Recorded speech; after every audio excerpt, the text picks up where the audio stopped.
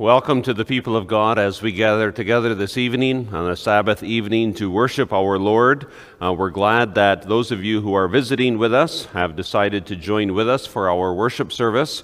It is our hope and our desire that you would be blessed, as well as our God would be praised with what we do here this evening. Our call to worship is taken from the book of Revelation, chapter 5, verse 13 and 14.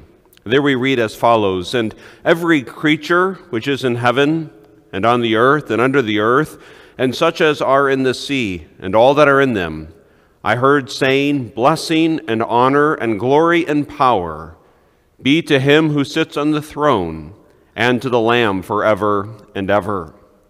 And we join with that choir that proclaims the glory of the risen and the ascended Jesus Christ, whoever lives and sits at the right hand of the Father. Now let us open our service with a word of prayer.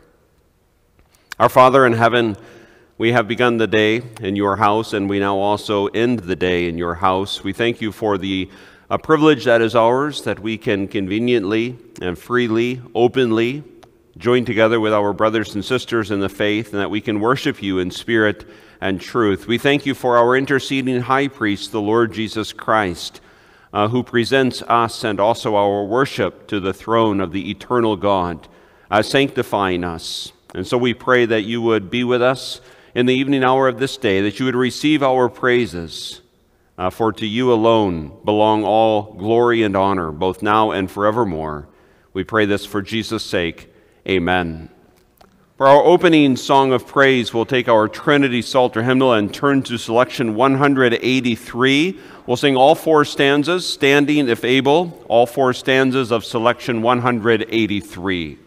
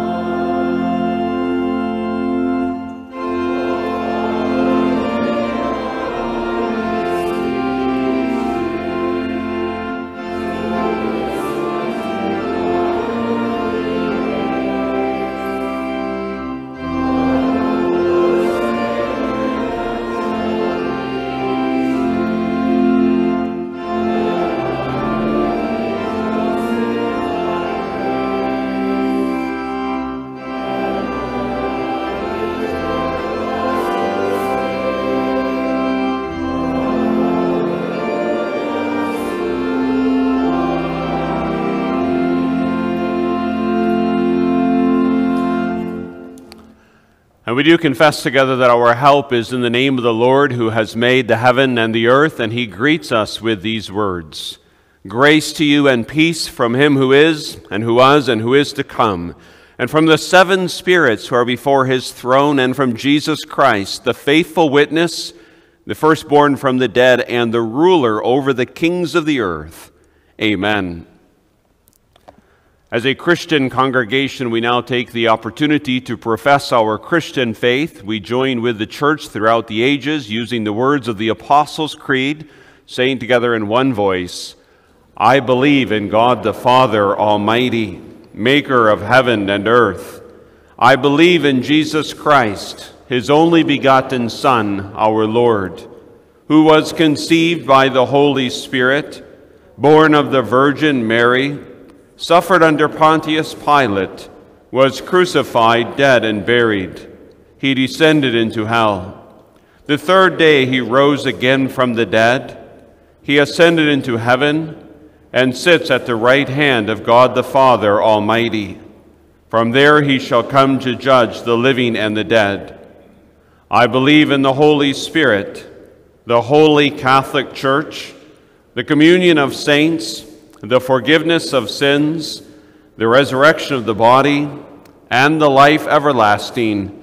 Amen.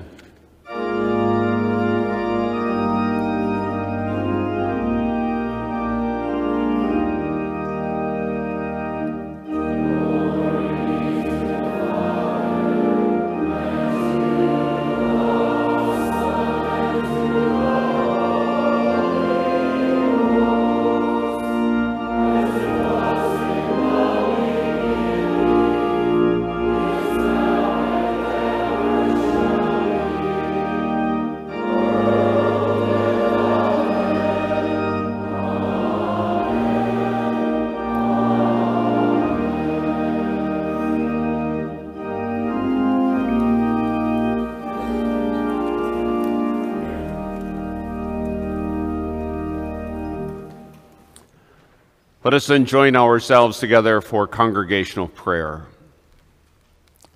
Our Father, who art in heaven, we join our hearts as well as our voices together to praise your name, and we are thankful that you are God, that you are eternal, that you are infinite in time and in space and in power. But we thank you that in all of your infinite perfections, you are also a compassionate Father. We thank you tonight especially that you remind us by your word that your Son, our Savior, Jesus Christ, occupies the exclusive position of your right hand, exercising all of your power over all of the aspects of the created realm. We thank you that you remind us that he is the King of Kings and that he is the Lord of Lords. And as we face another week, soon to unfold its hours and days, we ask that this truth would comfort us, but also motivate us, that we might know that by your grace and by your mercy, our spiritual identity is that we also are called to be prophets, priests, and kings. So often we look upon the chaos of our culture and we grow alarmed or perhaps despondent. We pray in such times that you would remind us that while we may not understand it, that all events continue to unfold themselves according to your sovereign will. And so may we find a solid reason for optimism. May we know that your kingdom will grow and that your kingdom will increase and that your kingdom will advance. Now we pray that it would do so, especially through the preaching of the gospel of the Lord Jesus Christ, as well as the administration of the sacrament of baptism and the Lord's Supper. We pray that your kingdom would grow within our own hearts, that this congregation might grow numerically, but especially in our spiritual understanding of the riches of the gospel of Jesus Christ, that we also then might grow in the expression of fellowship and the spirit of faithfulness. And so we ask for your blessing upon all of the congregational activities that will take place in this week. The opportunities for times of study, the opportunities for times of encouragement. Lord, we pray that you would give us as individual believers, but also as a congregation, a zeal to be evangelists, also in the various relationships that we have as we go about our calling and our vocations and in our workplaces, as we interact with our neighbors in this community. And we pray, Father, would you give us a winsomeness in our conduct and in our speech, that we might testify of the gospel of the Lord Jesus Christ. We pray too, Lord, that we might be faithful in raising up the next generation of the church. And so may we be very zealous in our work as fathers and mothers, as grandfathers and grandmothers, communicating covenant truths from one generation to the next generation. We thank you, Father, for the schooling that assists the parents in the spiritual training of children. And we pray, Lord, that you would bless our schools, that they might be places of physical and spiritual protection. We pray, Lord, that they might stand upon biblical truth. We ask that you would give wisdom to teachers and to administrators and to various board members as day-to-day and also long-term vision plans are made. We pray also for the schools of our seminaries that seek to train up men for the gospel ministry. We pray, Lord, that they might be kept faithful in communicating the things that they have received to the next generation of men called to be ministers of the word and of the sacrament. We pray, Lord, for the Hofflins and for the studies of Dan, also for the children. We thank you, Lord, for a good transition for Dan and Leah, as well as their children in the new community and in their temporary church home away from home, as well as for the kids, their schooling, for friendships that have been made. We pray, Lord, that you would continue to watch over this family. We pray, Lord, for those of our congregation who mourn. We ask that you would comfort them. We pray for those who are shut in into a place of care. We ask that you would provide them all that they stand in need of. Also, we thank you, Lord, in this community for the various relief organizations, the homes of assisted living, for the various individuals who work in hospitals, for doctors, for nurses, for support personnel, for first responders, for a variety of relief and aid services. We ask, Lord, that you would use all of these organizations to meet the needs of the community here. But above all, we pray, Lord, for a spirit of reformation to blow throughout the churches, that you would raise up a generation that would stand unashamedly in the truth of the gospel of the Lord Jesus Christ and proclaim both the gospel promises but also the gospel implications and obligations to the members of this community. And we pray, Lord, that all of us would humble our hearts and acknowledge that you are Lord and that you are King. We pray, Father, as we think of the community for the Nadelborg family and for Ryan, as he's transitioned in his recovery to a different place of therapy. We ask, Lord, that you would continue to bless him with restored measures of strength and health, mobility. We pray, Lord, that you would uphold him spiritually and psychologically, emotionally, mentally, and his family also. May they not lose heart, but may they continue to endure and to persevere day by day. Father, we pray for Reverend Caleb Johnson as he ministers, seeking to plant a church in Gig Harbor in Washington.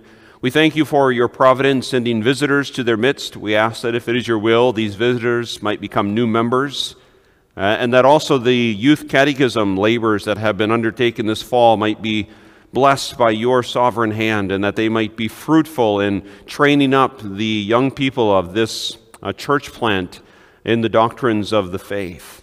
We thank you, Lord, that you have provided men of elders for this church plant, and we pray that in due time a deacon or two might also be installed within this church.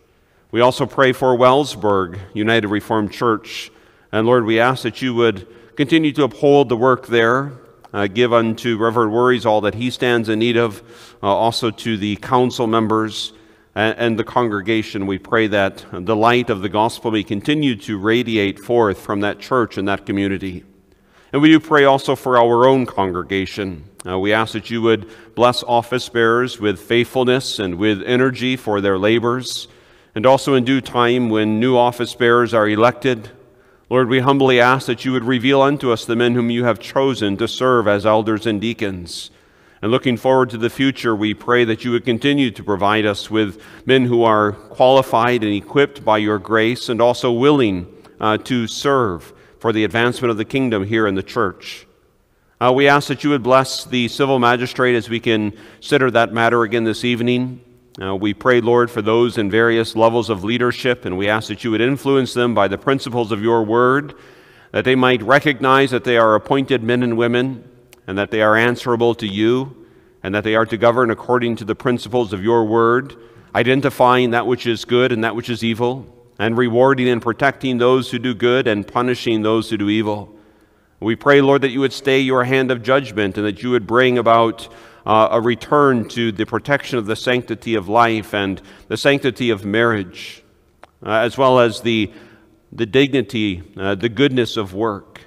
Lord, we pray that you would also remember your promise that you would never leave nor forsake your people.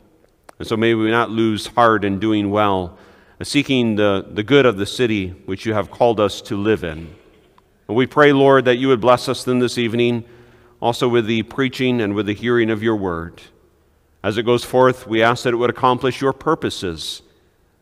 We pray this for Jesus' sake. Amen. We then turn to our song of preparation in the Trinity Psalter hymnal, selection 2A. We'll stand if able, and we'll sing the 4 stanzas, all 4 stanzas from selection 2A.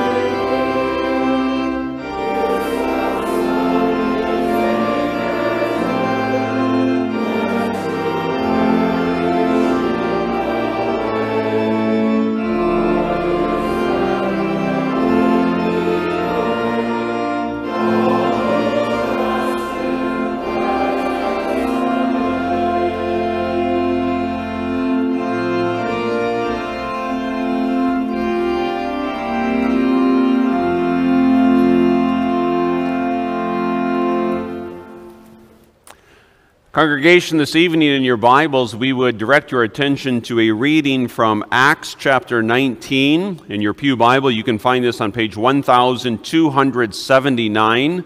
We're going to be reading from Acts 19, verses 21 through 41. After we read from Scripture, we'll also be reading a section of Article 36 of the Belgic Confession, and you can find that in your Forms and Prayers book on page 196.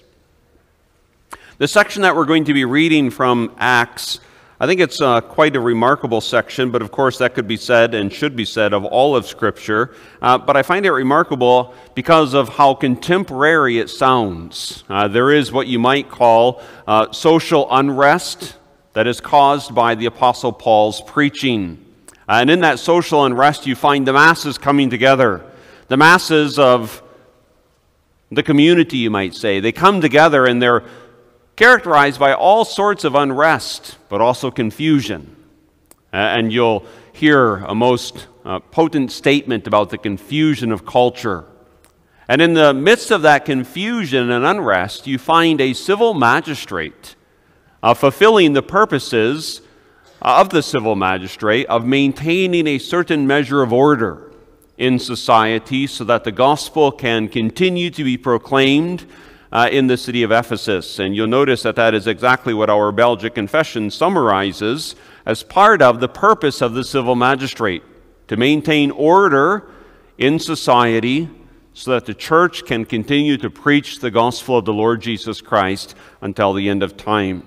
So we turn our attention to Acts 19, beginning with verse 21. When these things were accomplished, Paul purposed in the Spirit, when he had passed through Macedonia and Achaia, to go to Jerusalem, saying, after I have been there, I must also see Rome.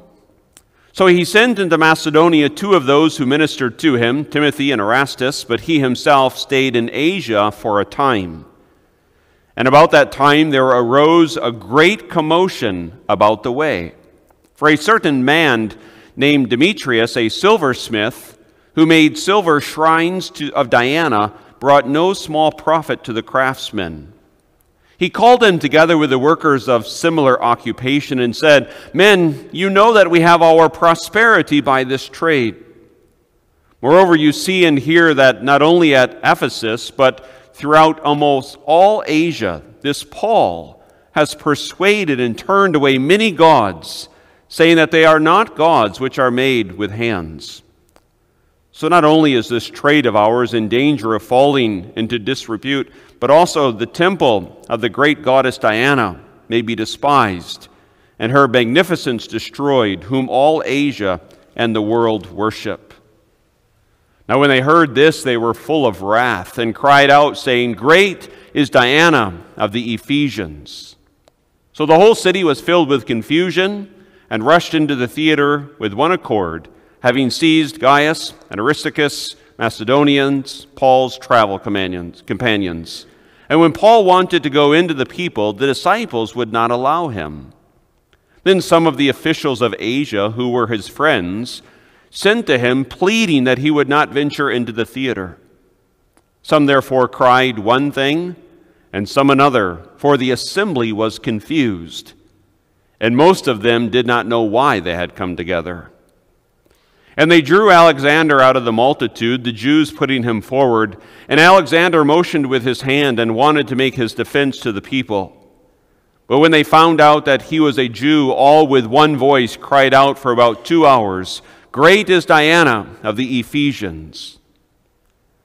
And when the city clerk had quieted the crowd, he said, men of Ephesus, what man is there who does not know that the city of the Ephesians is temple guardian of the great goddess Diana, and of the image which fell down from Zeus? Therefore, since these things cannot be denied, you ought to be quiet and do nothing rashly. For you have brought these men here who are neither robbers of temples nor blasphemers of your goddess. Therefore, if Demetrius and his fellow craftsmen have a case against anyone, the courts are open, and there are proconsuls.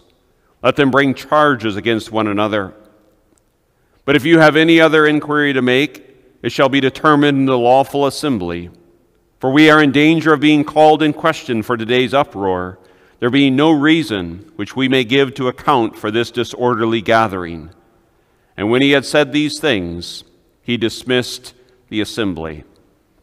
Thus far our reading from Scripture. We then turn to the Belgic Confession, Article 36, and we began looking at the truth within this article last week by focusing upon the first two paragraphs. So I want to read this evening paragraph 3, 4, and 5. Beginning on page 196, the third paragraph of Article 36, "And being called in this manner to contribute to the advancement of a society that is pleasing to God, the civil rulers have the task, subject to God's law, of removing every obstacle to the preaching of the gospel and to every aspect of divine worship.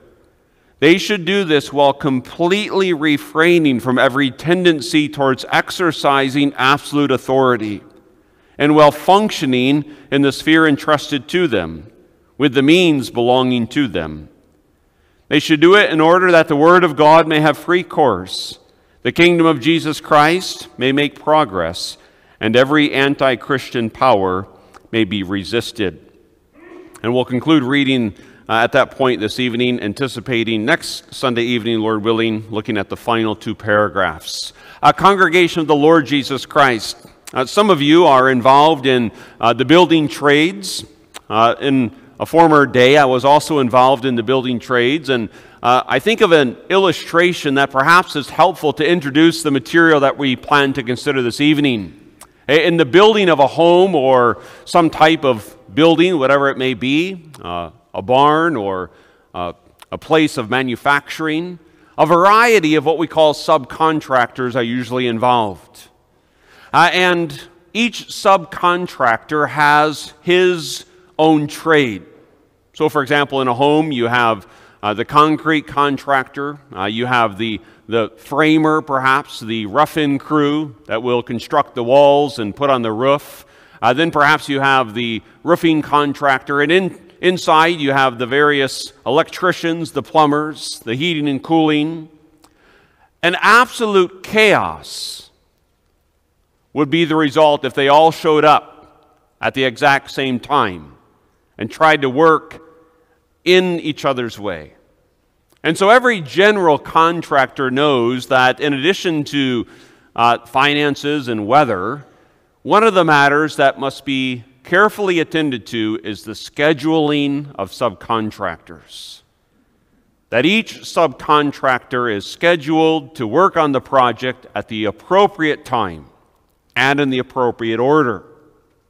And when such a schedule is followed, then there is, you want to say, a beautiful harmony, as each person knows his role and also fulfills his role. The same is true when it comes to the role of the civil magistrate, especially that role in relationship to the role of the Church of the Lord Jesus Christ.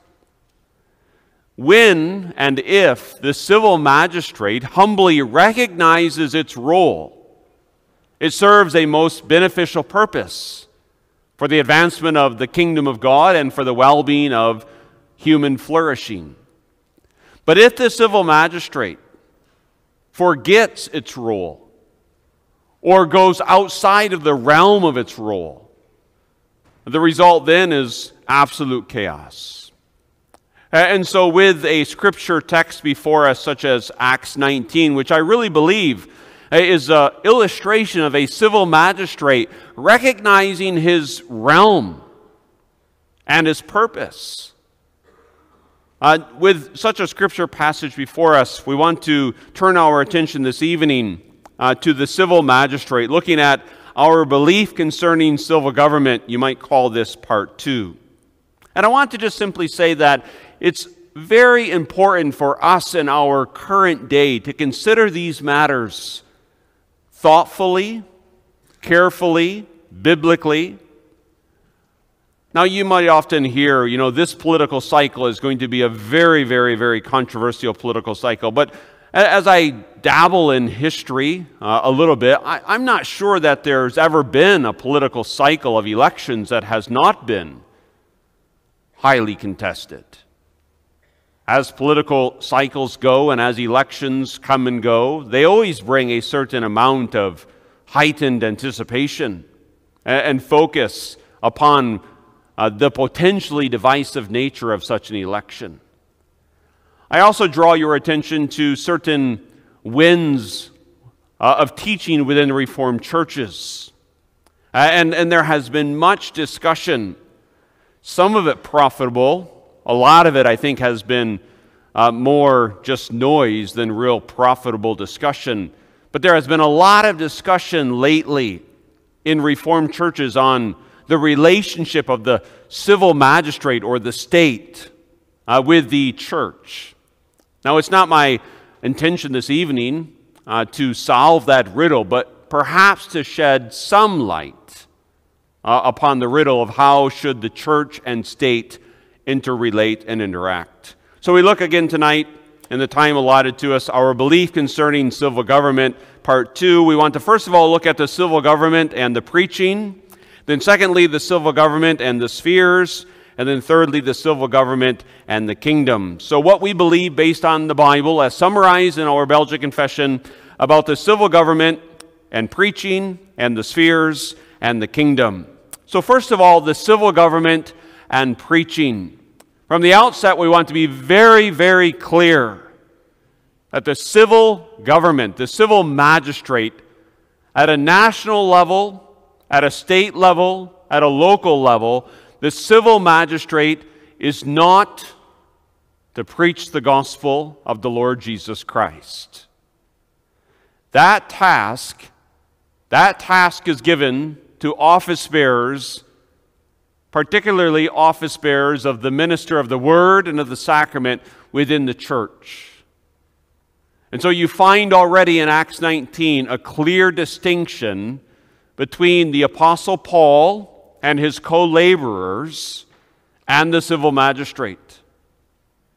And we want to be clear because at times in the history there has been an appeal made by churches to the civil magistrate to actually engage in the study of doctrine and in the proclamation of the gospel. We think of what is commonly known as an Erastian form of church government. It was the common form of church government in the early 19th century within the Netherlands, where the king was viewed basically as the head of the state. We find this in form, at least. How it actually functions, I'm not sure, but in form, well, we've just seen the transfer of the crown in England from Queen Elizabeth to King Charles. And King Charles, at least in title, is identified as the head of the Church of England. And with all due respect to Queen Elizabeth and her reign and also her profession of faith, of Christian faith, of a particular Christian faith, not just a broad general faith. But with all due respect, we say that the king or the queen or whoever the civil magistrate may be is not tasked with the solemn responsibility of preaching the gospel. But the civil magistrate does have a function in relationship to the preaching of the gospel, a function that we want to identify as both a facilitating role and a contributing role. So the civil magistrate, and we remind ourselves of what we introduced last Sunday evening, that if you wanted to boil it down in the simplest of terms, the civil government has a twofold purpose as they uphold order in society: to punish those who do evil and to protect and reward those who do well. And when the civil magistrate does that, by doing that, they facilitate or they provide the opportunity, they create the context in which the church then can go about its task. And so the purpose of the civil government is to be an agent of God's justice and to uphold a certain measure of lawful order in society. And that's exactly what we find happening in Acts verse 19. The culture is carried about by all of these emotional appeals to the idol god of Diana. And you notice that these silversmiths, they know that their lucrative profession is threatened by the preaching of the gospel. And so they are stirred out of selfish, idolatrous motivations to work up a frenzy among the populace. And as cultures often are, the culture is carried along and they all storm into this great assembly. In verse 32, some cry one thing and some another. The whole assembly is confused. And then I love this statement, and most of them did not know why they had come together. And whenever the news cameras report on some political uprising or some rioting in the street, I think of this verse and I see evidence. Yes, one group cries one thing and another group cries another thing. But the majority of the people, they have no idea why they're even together. But they are worked up in a frenzy. And if that frenzy was not checked, it would have resulted in, no doubt, a negative outcome for those who were ministering the way, an early term for the Christian faith. But thanks be to God that the civil magistrate stepped in. Verse 35, notice the city clerk. What did he do? First, he quieted the crowd. Now, we're not told exactly how he did this. Was it just that he was a person of remarkable influence? Leadership skills that had been granted him by the common providential gifts of God? Did he perhaps employ some type of force, or at least show of force? We're not exactly sure how he went about this. But we know the outcome. He quieted the crowd. The civil magistrate, the city clerk, was used by God to facilitate and to work, you might say, with a certain logic with the unruly populace. And he said, you know what? You need to be quiet. You don't have any legitimate charge against these men. They've done nothing wrong. They're not criminals. They're not disorderly persons. You ought not just take them by mob violence. And there's almost this impression that if the multitude had been carried away and had acted out in mob violence, that then the city of Ephesus would have been in danger. Perhaps the Roman emperor would have sent a military force to crush the rebellion. And so the city clerk says, be quiet. These men, these gospel ministers, they are not robbers, verse 37. They are not blasphemers. If you have a case against them, there is a lawful way in which you are to proceed.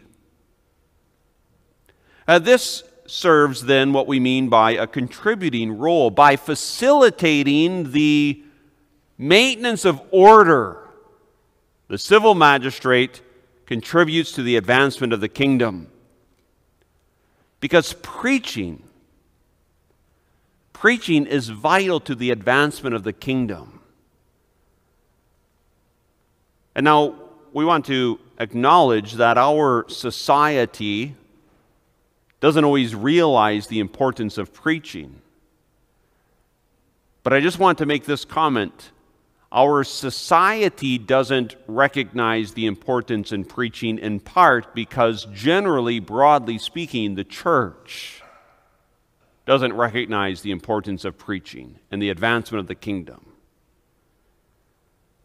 And so again, broadly speaking, you find so-called organizations that take the title church engaging in all sorts of activities, but minimizing the importance of preaching. If you gave the Apostle Paul one activity that he could do in Ephesus for the kingdom of God, I can tell you exactly what it would be. Because it's the one activity that he did engage in. Preaching. And in order for the society in which we live perhaps to have a rediscovery of the central importance of preaching, the church Let's go back to the Scriptures and reformatory act and also emphasize the essential, vital role that preaching of the gospel has in advancing the kingdom of God. Because what preaching does is it proclaims the person and work of the Lord Jesus Christ. And it calls people, individual persons, and it does this again tonight. It calls persons to respond to the person and the work of the Lord Jesus Christ in repentance and faith, and thereby to become members of the kingdom of God. And so person by person throughout the record of human history is added unto the kingdom of God as they come under conviction of sin, but also to the exercise of faith in response to the Spirit-blessing, faithful preaching. And in order for preaching to continue, God has appointed a civil magistrate at national levels and at local levels. He has given that civil magistrate a very clear task: maintain order so that the church can preach the gospel. And if that is the task, then a warning to the civil magistrate is don't impede the preaching of the gospel. Don't put obstacles in front of the preaching of the gospel. Don't hinder the work of the church in the preaching of the gospel.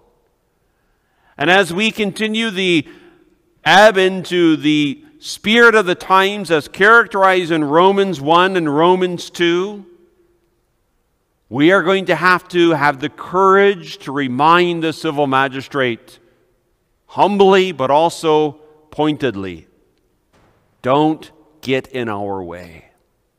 We must preach, and we must preach biblical truth. And that transitions us into our second point, the civil government and the spheres. If the civil magistrate has a facilitating role and a contributing role, that is understood also as we understand the whole concept or the idea of spheres.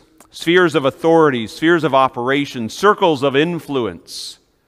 And there is a misunderstanding, and young people, I hope in your schooling, when you study government, when you study civics, I hope that the common misunderstanding of this phrase, separation of church and state, is pointed out to you. First of all, the phrase, separation of church and state, as many of you hopefully know, but this is for especially our young people, is not a phrase that is found in the United States Constitution. It's first used in a private letter of correspondence from Thomas Jefferson. And when he uses that phrase, separation of church and state, he does not intend that the church would not have any influence in the realm of the state, or that the state would not have any influence at all in the realm of the church. What he means by that phrase is contrary to the way the entire European government political structure was set up. There would not be a national church in the colonies. And he is indicating that there would be the freedom of the exercise of religion according to the private conscience. And this is what we mean by sphere sovereignty. There is a certain realm, a certain area of life over which God has appointed the state. And by state, again, we mean national government, state government, local government. There is another realm or sphere of authority over which God has appointed the church as an institution with its office bearers. And we would also identify that there is another sphere or realm over which God has appointed parents. And this is becoming a contested issue within our day. You notice, if you're paying attention, there's this ongoing debate in the public realm. Who has authority over the child? Is it the state with its school system, or is it the parents? And we say, without any compromise, it is the parents. Fathers, mothers, train up your children in the fear of the Lord. And we have long understood this relationship, but perhaps we've taken it for granted that parental organized schooling can be used for the education, for the training of our children. But the authority is not to be usurped by the government and by some national-wide school system. The children belong to the Lord and belong underneath the authority of the parents.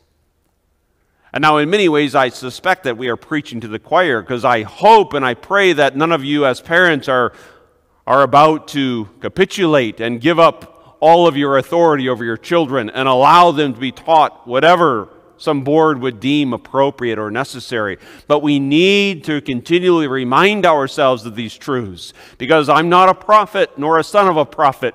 I don't know how many years or decades, but I can almost see the train coming down the tracks where some type of governmental agency or organization will come to our schools and will begin to pry into what exactly we teach in regards perhaps to human sexuality.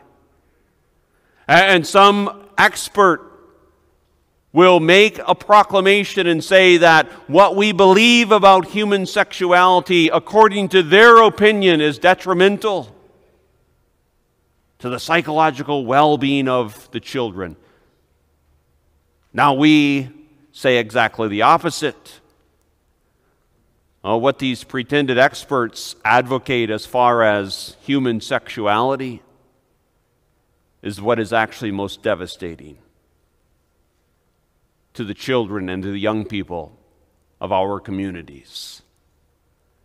But we must understand what has popularly been known as sphere sovereignty. There is an area over which the civil magistrate has a punishing of the evildoer and the protecting of those who do well. And there is an area or a realm over which the office bearers of the church have authority, the preaching of the gospel, the administration of the sacraments. And there is an area over which the parents have authority. Now there is a certain degree of overlap, and that overlap is found especially in this regards, that the church has the responsibility to identify and to remind the state of what the state's divinely appointed role is. You'll notice that the Belgic Confession, some may say it sounds archaic, but it's very contemporary in its warning in regards to the civil magistrate. Now, of course, here, you had no idea of separation of church and state, and so you had a king who would have usurped power over every single sphere or realm. But if you read again the paragraph at the bottom of page 196, speaking about the civil magistrate, they should do this while completely refraining from every tendency towards exercising absolute authority. Doesn't that sound like a contemporary check upon governmental intrusion? Stay in your sphere, is what the church humbly and yet confidently says to the state. Don't transgress. Don't tell us how to preach the gospel. Don't tell us how to administer the sacraments. Don't tell us how to worship the one true God. You just maintain order. You punish the evildoer. You protect the good, and we will go on preaching, and we will go on baptizing, and we will go on teaching. And notice this phrase, while functioning in the sphere entrusted to them with the means belonging to them. And so this understanding of sphere sovereignty, time doesn't allow us to flesh it out in further detail. But there's going to have to be continual reminders from the church in her public preaching when the text indicates it. Also the church, as we commonly identify her as an organism, as we go about living as Christian in our communities, with all of the privileges and responsibilities of participating in this grand experiment of our constitutional republic. We do have a responsibility as individual Christians to seek the well-being of the city in which God has called us. And there are a variety of ways which we as individual Christians can and ought to be engaged and involved, ways in which we can send the message to the civil magistrate, stay in your sphere, but do what you're supposed to do in your sphere. And then we as a church, as an institution, we will stay in our sphere. And we will do what we are supposed to do. And we will do what we are supposed to do, not with the sword, but with the spiritual sword of the Word of God. And this, when it works together, will generate what we consider in our third point, the civil government and the relationship to the kingdom. This will produce a progress of the Christian kingdom. I just, by way of reminder and by way of review, want to clarify again what is the grand end of human history. What is the goal to which all things are moving?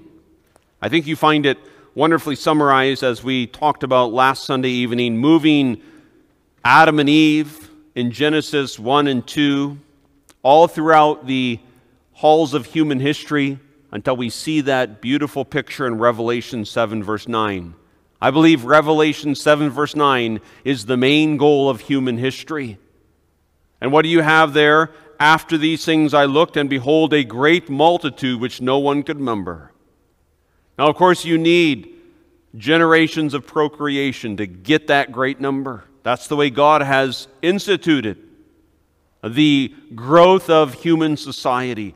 You also, of course, need the preaching of the gospel. The preaching of the gospel to get that great number. Because look at what they are doing, which no one could number, of all nations, tribes, peoples, and tongues, standing before the throne and before the Lamb, clothed with white robes, with palm branches in their hands, and crying out with a loud voice, saying, Salvation belongs to our God, who sits on the throne, and to the Lamb. So if you want to talk about the progress of the human race, the progress of humanity, anything that moves us towards the picture of Revelation 7, verse 9, is true progress. Anything that is out of step with that picture in Revelation 7, verse 9, is not progress. And when we hear our culture speaking about progress, we need to biblically analyze what they are saying. Because so much of society's developments is no progress at all, but a continuing coming to fruition of acts that are underneath God's righteous judgment. Read Romans 1 and Romans 2. And then ask yourself, is the breakdown of the marriage in Western culture progress? Absolutely not. Is the astronomical rising of birth rates out of wedlock progress? Absolutely not. Is the all sorts of deviant sexual perversion progress?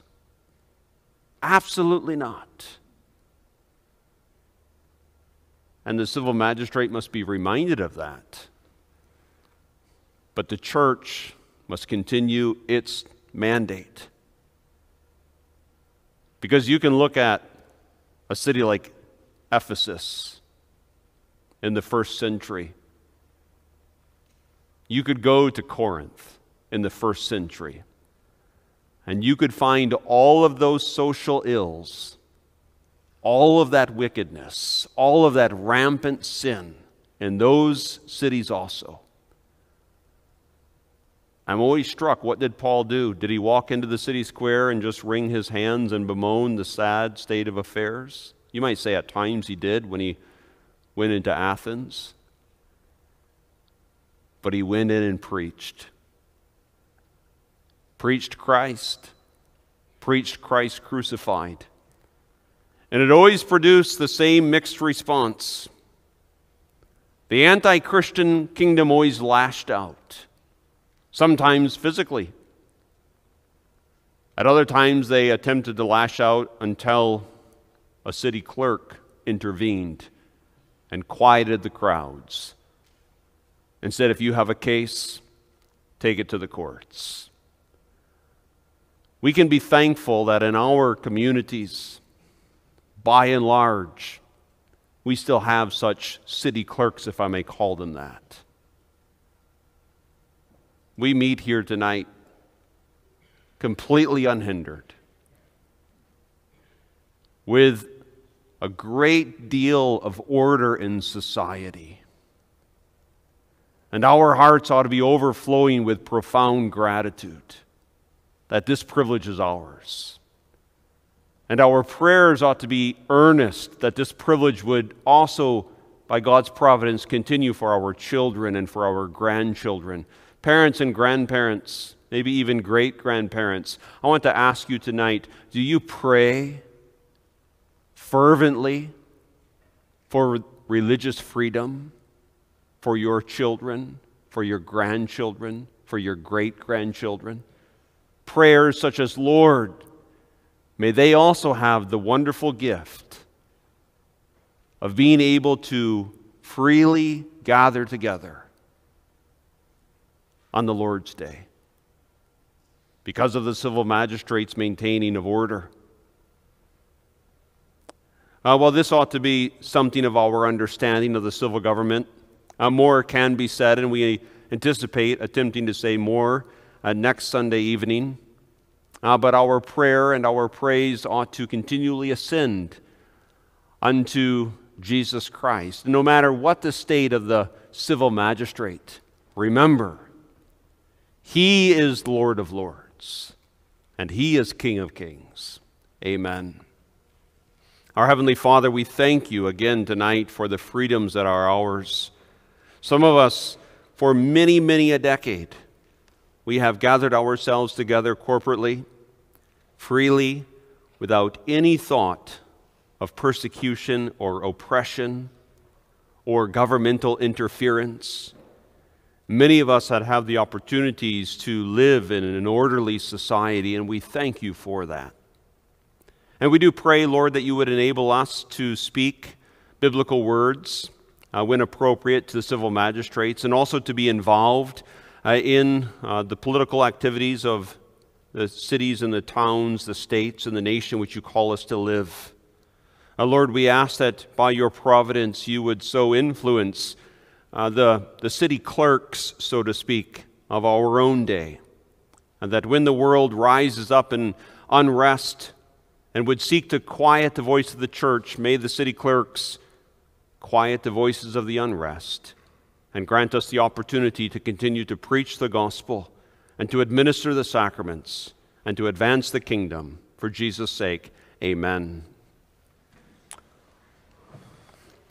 For our song of dedication this evening, we'll turn to selection 421 in our Trinity Psalter hymnal. We'll stand if able, and we'll sing the four stanzas, all four stanzas of 421.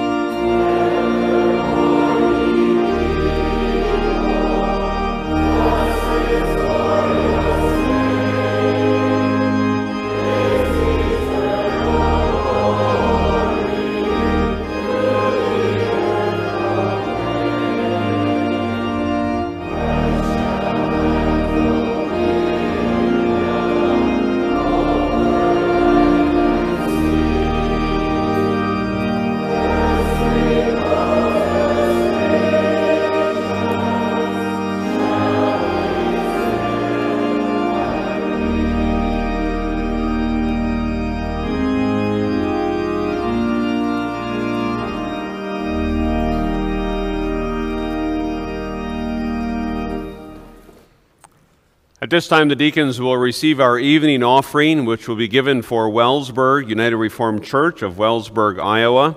Afterwards, we'll stand to sing our doxology, which this evening will be the fourth stanza of 153.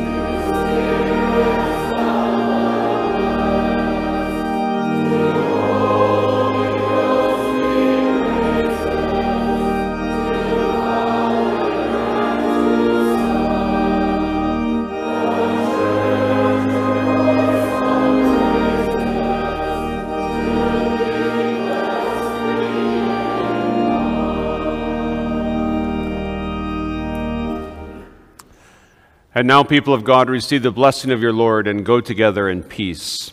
The Lord bless you and keep you. The Lord make his face shine upon you and be gracious unto you. The Lord lift up his countenance upon you and give you peace. Amen.